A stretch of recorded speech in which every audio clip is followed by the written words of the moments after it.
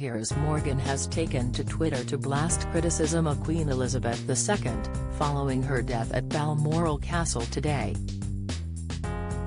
The Talk TV host, 57, took to the platform to pay tribute to the head of the monarchy, but swiftly took aim at Professor Anya for her comments following the head of the royal family's death. In view of his 7.9 million followers, the former Good Morning Britain host paid tribute to the royal. He wrote, "Breaking news, RIP Her Majesty Queen Elizabeth II, 96.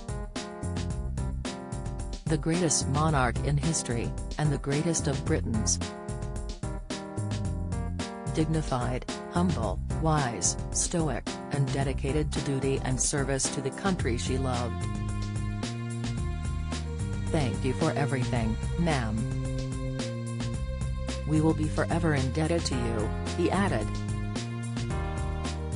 In a later post, the star went on to blast a professor for their post following the Queen's death. Anya wrote, "I heard the chief monarch of a thieving, raping, genocidal empire is finally dying. May her pain be excruciating," she added.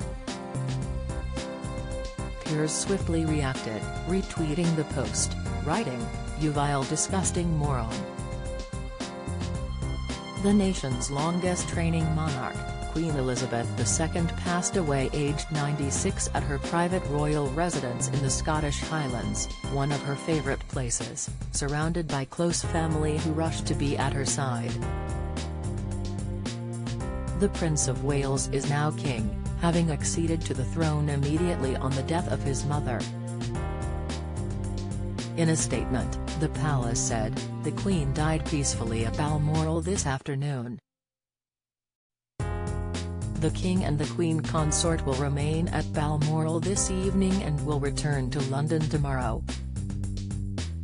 Tributes to the monarch from all over the world began to pour in following the announcement. Britain will enter a period of national mourning for the Queen, who dedicated her life to royal duty. The long-held so-called London Bridge plans for the coming days and the Queen's state funeral will now be put in place, as will the contingency element Operation Unicorn for a death in Scotland. The Queen is expected to lie in state in a few days' time, with her funeral held in Westminster Abbey in central London in around 10 days. Earlier today, the palace shared a rare update saying doctors were concerned about the head of state's health.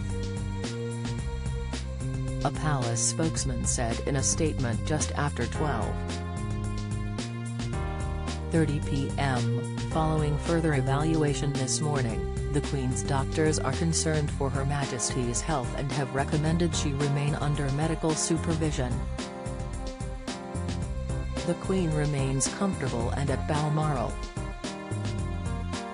Prince Charles, the Duchess of Cornwall, Prince William, Princess Anne, Prince Andrew, Prince Edward and the Countess of Wessex all headed to be at the Queen's bedside.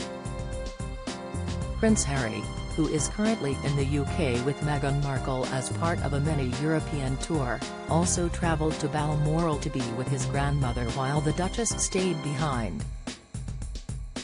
She may join her husband at a later point. Meanwhile, the Duchess of Cambridge remained in Windsor with Prince George, Princess Charlotte and Prince Louis, who had their first full day at their new school today.